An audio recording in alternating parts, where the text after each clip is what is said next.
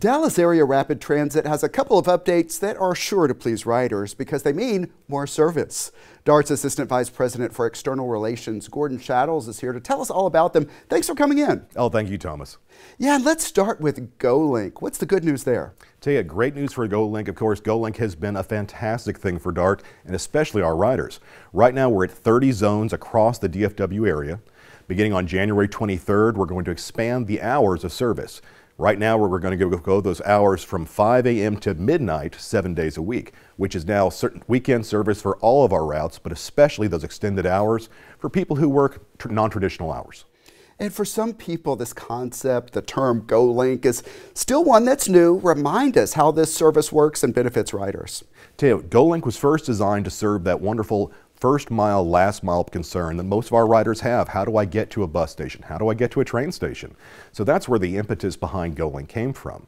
Now, of course, we realize the real importance of GoLink is to serve those areas who may not have the need or requirements for fixed route or a bus service, to be able to provide that GoLink service to get them to a rail station, to the hospital, to the doctor's office, to see friends inside that particular zone. Our riders have really appreciated it, and we're always looking for new ways to make that service even better. Yeah, one of my colleagues here uses it and gives it good reviews. So a lot of people are familiar with what it takes to ride a bus or maybe light rail, but what do you need to do to take advantage of this GoLink service? So we, of course, have our GoPass app, which is a fantastic service for our riders. Gives them the ability to plan their trip as well as pay for it. So the easiest way to use GoLink, of course, is through that GoPass app. If you're in that particular zone, you're able to go inside there, book your trip, pay for it as well. Now, GoLink is free as long as you have an active pass. So if you've already paid your $3 for an afternoon ride on a bus and a train, that GoLink's going to be free. Now, for those folks who don't have a phone, I know we come to expect everyone has an iPhone nowadays. A lot of people don't. So we actually have a call-in number that will be able to schedule that for you and make sure that trip's available. A good service to know about. Let's move on to the other announcement you have, and this one involves bus service that had to be reduced because of labor shortages. What's the update? So in June of last year, of course, we had, unfortunately, like most transit agencies and really most companies across the country, a labor shortage.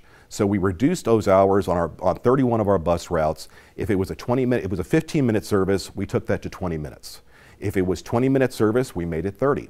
Still wanted to make sure we had those buses on the road, just changed the frequency.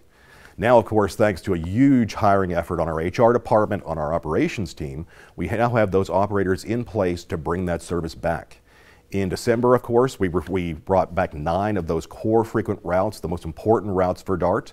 Now, January 23rd, we're going to bring everything back, all 31 routes, 15-minute service, very similar to train.